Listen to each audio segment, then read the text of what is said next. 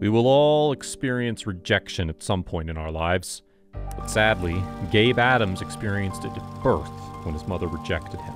At just 2 days old, Gabe's mother abandoned him. And all because he was born without arms or legs.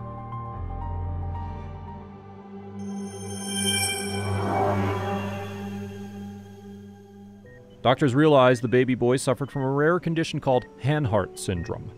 Because of the disease, Gabe Adams never developed any limbs. And as he lay alone in a hospital bed in Brazil, the chances of finding a home for him seemed slim. Gabe could have easily spent his life in an orphanage, but God had bigger plans for this baby boy. Janelle and Ron Adams were worlds away when Gabe Adams was born. The couple lived in Utah in the United States and already had 13 biological children of their own, so no one would have ever expected them to be the ones to adopt this little boy from Brazil with no arms or legs.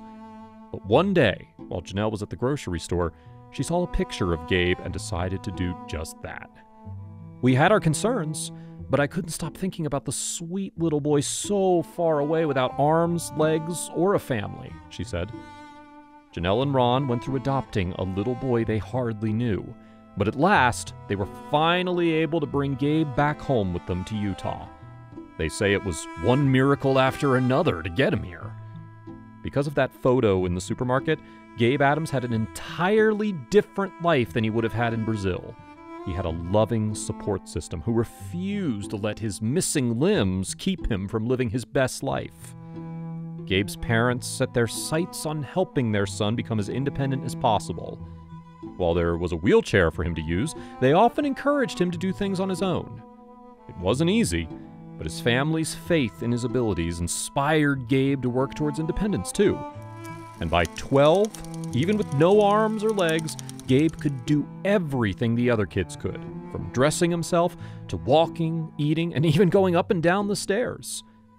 I hated my parents for making me go through all that hard work, Gabe said, but now I look at them and celebrate that they pushed me to be independent and the person they knew I could be. In addition to the physical difficulties, Gabe Adams has also faced cruelty from others.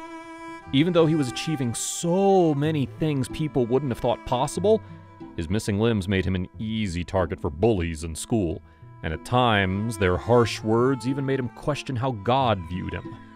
One incident during an art class stands out in particular. This kid said to me, "It looks like God made a mistake on you." I went home that day and I was crushed. I couldn't get that out of my head, Gabe explained. And that's precisely why God placed Gabe Adams with Ron and Janelle. A lot of times I used to cry about it, and my mom had to pull me aside, Gabe recalled.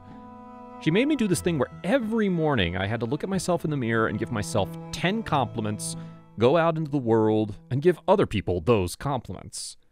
A real turning point for Gabe was discovering his passion and talent for dancing. His performance in the 6th grade talent show earned him a standing ovation. After that, Gabe joined the dance team and never looked back.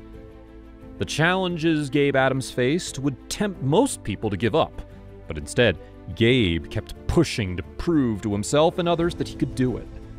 To show others and me that I was capable of doing more than what they saw me do daily meant a lot to me, Gabe says. Gabe's journey as an inspirational overcomer has given him a fantastic testimony, which he uses to encourage others. Gabe travels around sharing his story, inspiring people never to give up. I've been speaking for almost 4 years now, he says, and it's pretty crazy with all the places that I've been able to go to and meet so many amazing people and hear their stories and how I've been able to help them. God didn't make a mistake when he created Gabe Adams, and that fact has started to take root in Gabe's heart. Do I ever wish I had limbs? Of course, Gabe explains. But I know that I don't have arms and legs for a reason, so I'm just going to live my life as I can, he says. I like my body the way it is, and I'm proud of what it's capable of doing. And discovering that inner strength is an inspiration for all of us. When we turn our struggles over to God, he can use them to do incredible things.